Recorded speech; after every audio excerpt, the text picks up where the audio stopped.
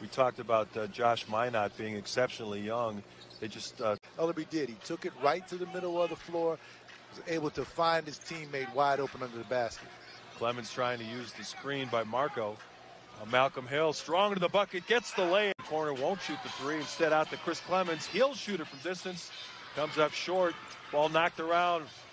Marco, you know, he's bringing it down. That's why he's losing it. Wait a minute. He was still winning. I'm sure that's happened to you before. Oh, it has, but yeah. Well, look, he might be the recipient of something there you nice. Go. There you go. Staggered screen for him. Nothing really develops. He's going to try to force his way to the basket. Turns it over. Dalen Terry comes up with the ball to Malcolm Hill.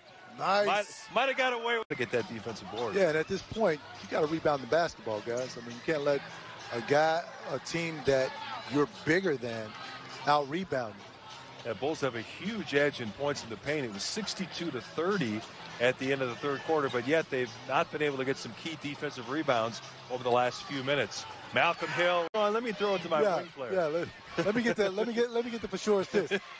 There you go. Out ahead to Malcolm Hill, able to chase down that pass for Iowa City.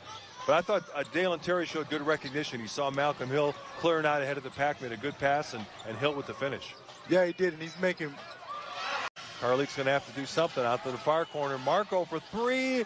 That's no good, but Kostas gets him another possession.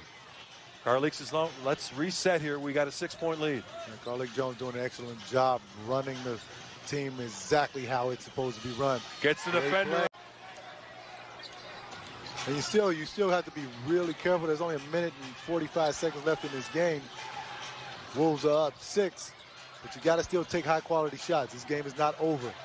Marco posting up, kicks it out to the far corner. It's Malcolm Hill.